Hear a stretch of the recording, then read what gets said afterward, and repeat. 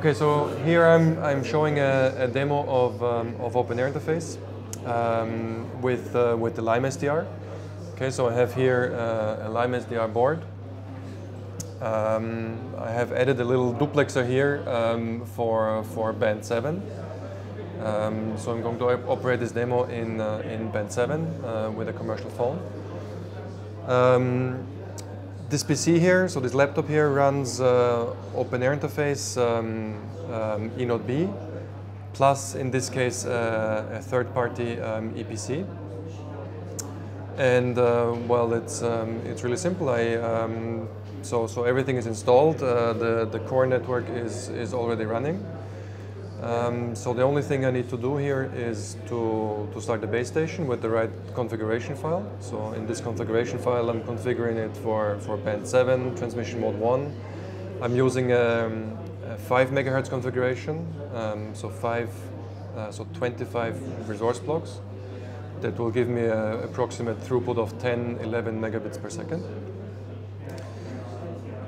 So I'm starting this. I also have here in the background our debug interface, the eNodeB tracer.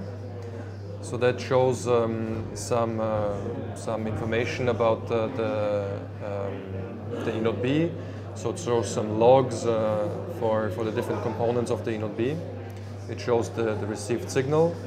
And when I connect the phone, so when I put this out of airplane mode, you see the phone connects. You see there's traffic going on. You see some signals on the uplink. Here, these lines here, they represent each of those pixels here represents one either uplink or downlink transmission. Okay, green means that the transmission was successful, so acknowledged, and red means it was not successful. So at the moment there's not much going on. There's just a sporadic uplink transmission to keep the link alive. But there's nothing on the downlink. So now I can show a full network connection. I can browse the internet from the phone. You can see the traffic here.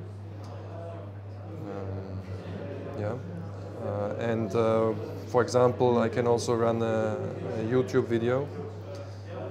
Let's choose another one so it buffers again.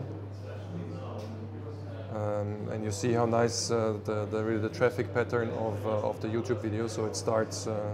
Now it starts buffering. Let me change the quality here to the most. 15 megabits. It is the highest quality. So it is.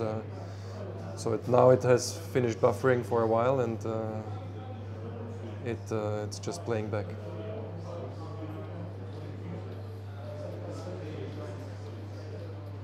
Yeah, you see, I'm an OK Go fan.